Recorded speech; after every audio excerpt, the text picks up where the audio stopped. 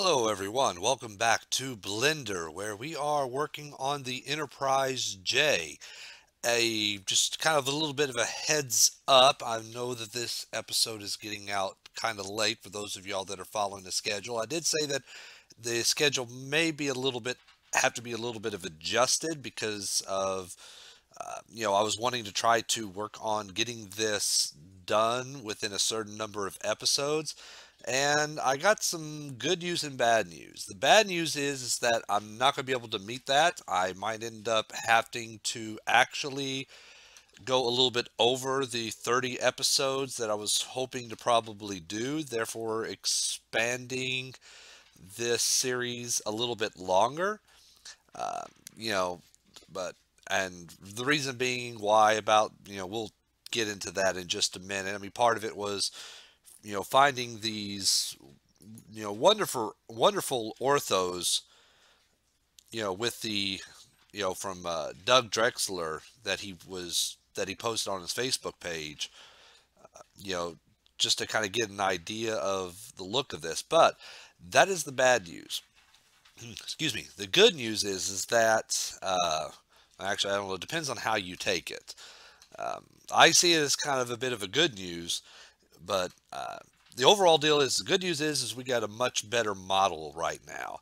And the reason being, well, I know I got to do a little bit more work, but the reason being is because I decided while, in the last little video I did, or the update, I said that I was making a mad dash on trying to get as much of this ship modeled as possible so I could try to fit underneath the 30 episodes, and I was doing that.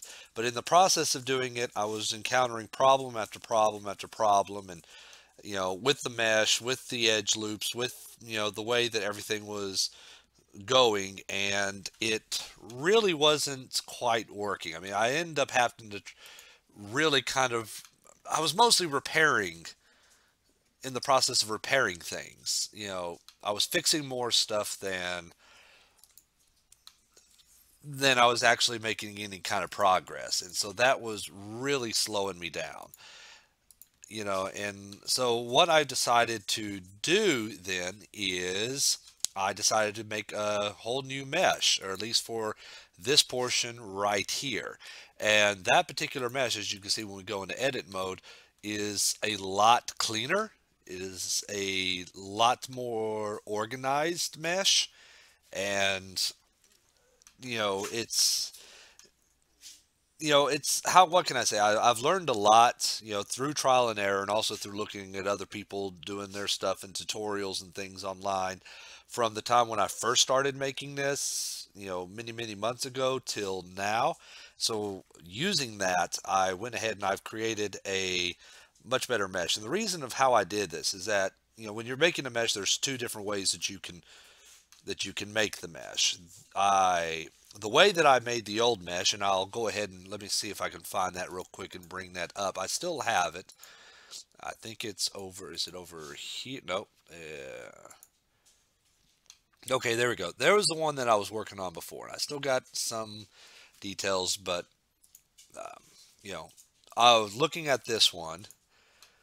I mean, the way that I really mostly made this mesh is that I created a very basic shape, which was, and can't remember if I did this on screen or not, but I started off with a mesh of a circle. Let me go ahead and I'll show y'all what I'm talking about here.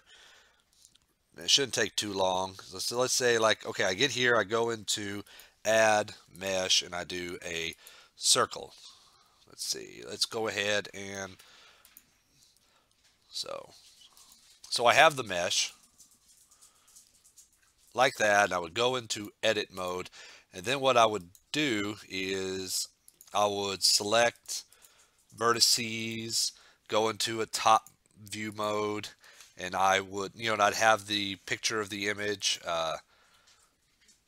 you know, oops, I'd have the image, and then I would sit there and extrude, and I would move these along, forward, top.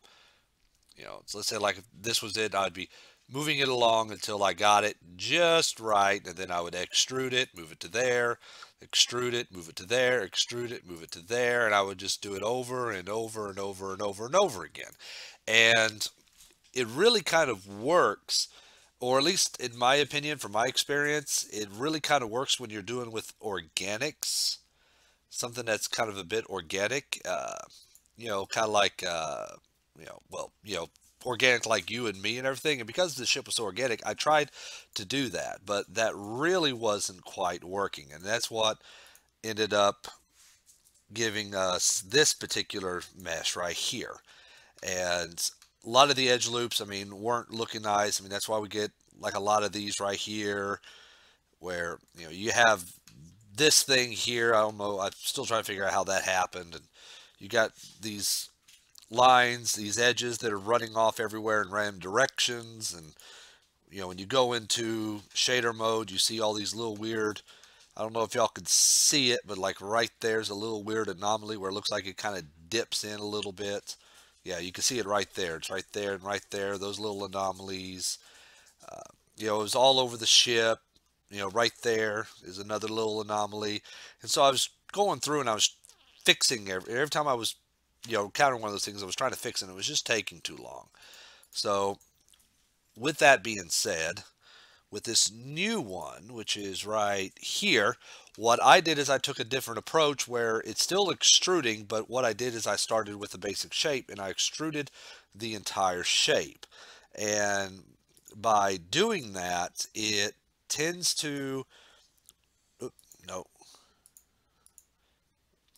okay, there we go. I was wondering why it wasn't letting me go in edit mode. It would it would always maintain, to try to carry on the edge loops that was set by the original base mesh or base, mesh along the entire lines of the ship. So if I wanted to go in and add, an edge loop there, it would run it for the most part pretty much the way I want it. If I wanted to put it there, it would run it pretty much for the most way I want it. I mean, there's a couple of times that there were a couple of areas where there are some triangles that I couldn't quite avoid. So, you got to deal with those. Those do tend to kind of mess up the, like right here, there's a little bit of a triangle. Wait, is that a triangle? No, that's not a triangle. There was a triangle back here before. Did I fix it? I think I might have fixed it. Oh, excuse me. I'm sorry. Uh, whoops. Yeah, I think I might have fixed. Okay, never. Well, no. Okay, yeah, there is a triangle. It's right there. Okay, it's just that goes there. Okay, yeah. Okay, I'm thinking right. Yeah, there was a triangle right there. Now it's kind of turned into almost a quad, but there was a triangle there. So if I tried putting an edge loop, you know, oh well, yeah, I must have turned it into a quad. So now everything's hunky dory. If I didn't have that there, if I tried putting something along here, it would stop right at that triangle. But anyways, but yeah, the method that I did to do that, like I said, it's just, real quick. Once again, I do almost the same thing. I'm here in front mode. I would go into add mesh and I would do a cube. So I'd expand the cube. So I'd do the cube, view from the top. There we go. And I'll tell you what, let me move this to another empty layer. There we go. Okay, there we go. Well, it's not quite empty, but ah. Anyways, so what I did is like I would subdivide it, you know, 1, 2, 3, like that. Boom. And I'm just doing this real quick. So to expand along the back edge, I would press E to extrude, Y along the axis, move it out, scale it up, right to there, extrude, move it back, scale it down to fit. If I needed to adjust each one of these little edges, I would, select them. And as long as they're moving along the correct axis, I want to move it along there. I could either do G, hold down G and then X to go along the X, or select that, Control E, and do an edge slide. If I could select both, there we go. Make sure that you're selecting both vertices, edge slide, and I could move that entire, oh, you know what, that's why. There we go. Now let's try it. So we're there. So I would go, select, extrude along the Y, move it to there, scale it up, extrude Y, scale it down. If I wanted to move this, I would select those, Control E, edge slide, and I can either slide it or G, and I would do that. And then once, like if I get to the pylons and I wanted to move the pylons, let me do one more extrude there, like that. And then I would do this, and I'd select these pylons and whoops, and then I would move them along there and scale those down and everything. And so therefore, I would always maintain the edge loops, and it makes it look a lot cleaner. So I did that thing, but with the entire model. So let me delete that. So going back into here, nope, not there, wrong layer. There we go. Got a much cleaner mesh. There are some there's some details on here that because it was cleaner mesh, I was able to get into. I need to fix this little area here, but I might not be messing with it too much because it's actually covered by the saucer section. But I was able to get a lot of details that I didn't have in the other mesh. Like, as you can see, the secondary hull is smoothed in a pretty good fashion too into the lower pylons, part of the pylons. I've managed to get the front portion here where on the picture, yeah, right there, it looks like those are windows. So I'm going to be modeling windows into there. And that's probably, given the size of the ship, using my little man, that's probably about maybe 2 or maybe even 3 decks. But the decks, are probably going to be a lot taller.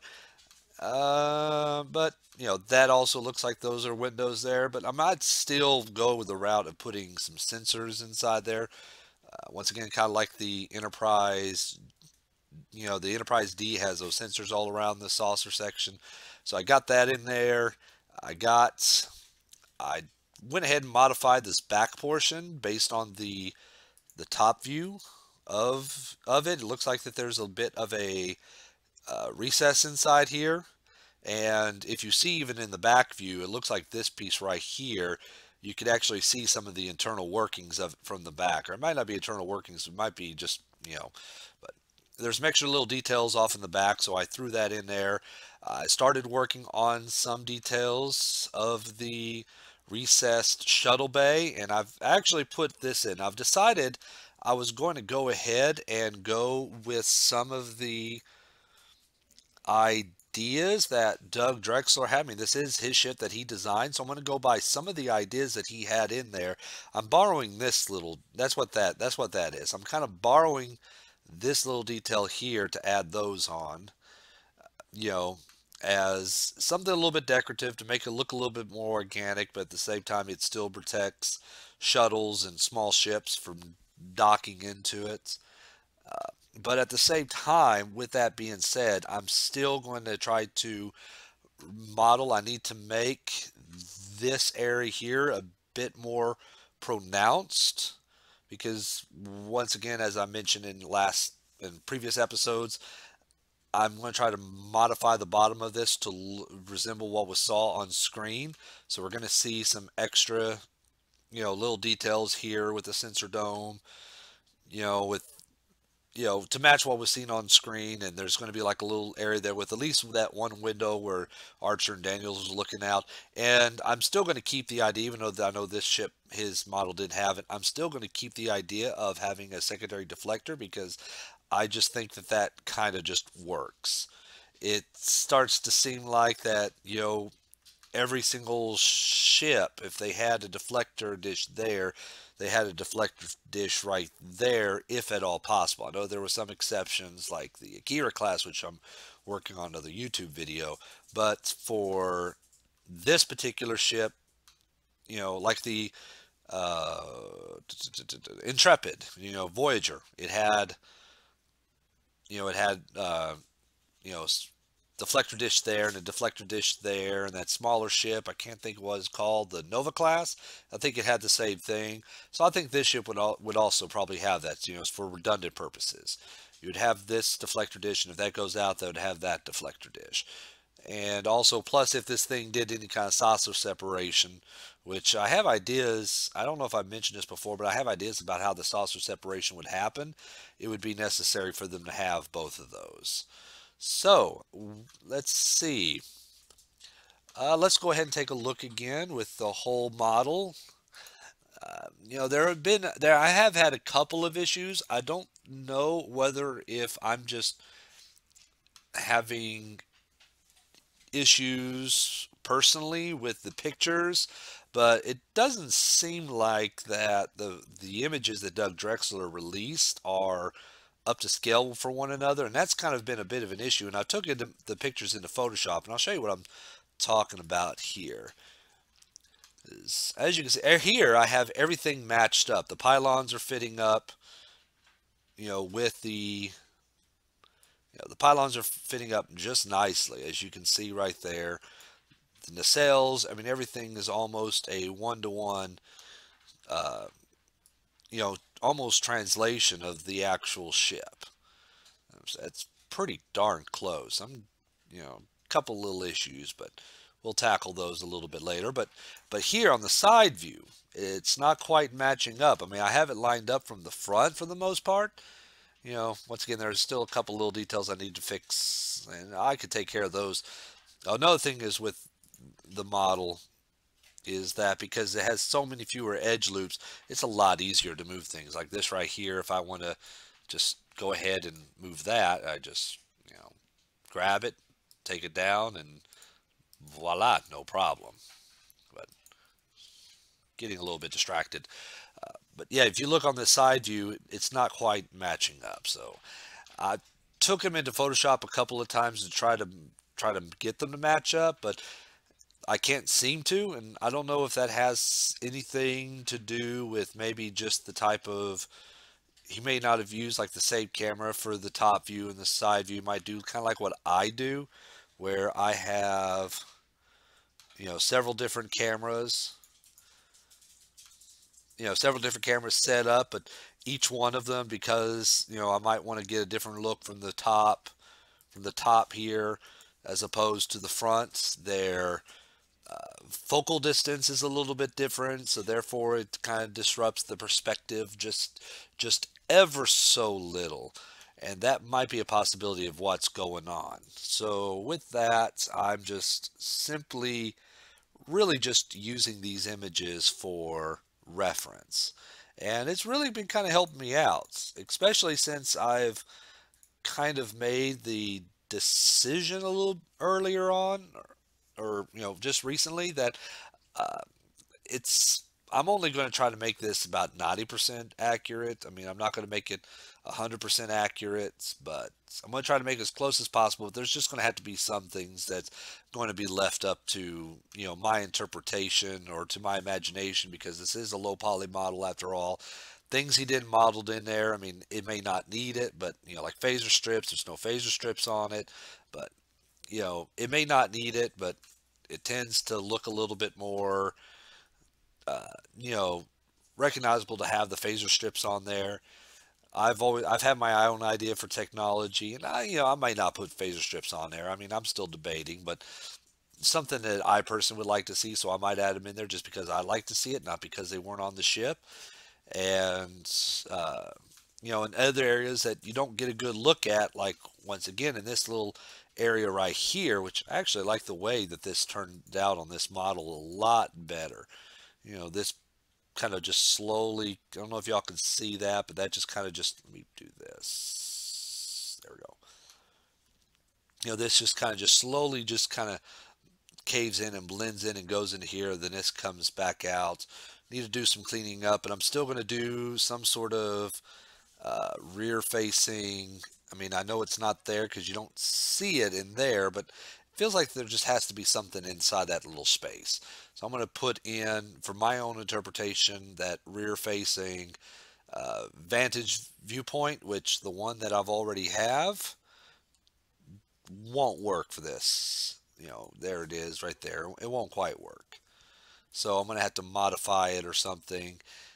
And I decided to do these type of windows, by the way. I'm just not going to probably make them that consistent, And I'm going to try to model the entire atrium almost inside it rather than try to do textures. But anyways, but yeah, this is just I'm going to say quick update, but I'm pretty sure that I've already reached past my allotted time that I try to give myself to say it's a quick update. But I wanted to kind of let y'all know of what I've done. On the next episode, I do plan on doing a lot of work on the actually on screen.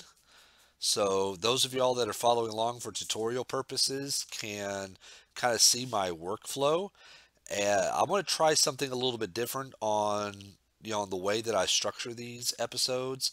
And I'm not going to try it on this episode first. Or the next episode of the Enterprise J. I'm actually going to be trying it on the the Akira class vessel, which I'm hoping to try to get to y'all either on Thursday. If y'all are watching this, you're probably watching this on Thursday, so I'll try to get it to y'all either later today, or I might have it on to y'all on Friday. And with that being said, I'm going to try to get those, if any of y'all are watching the Bird of Prey episodes, which I recommend y'all to take a look at that, because I mean, now that I got some of the wings and I'm starting to work on some of the texturing in it, it's really starting to look very good. But now I'll try to release that on Sunday, and then after that I'm going to try to slowly try to work back into a schedule to where the Enterprise J episodes are going to be released on Tuesday. The Akira will be released on Thursday, and oh wait, no, I'm sorry.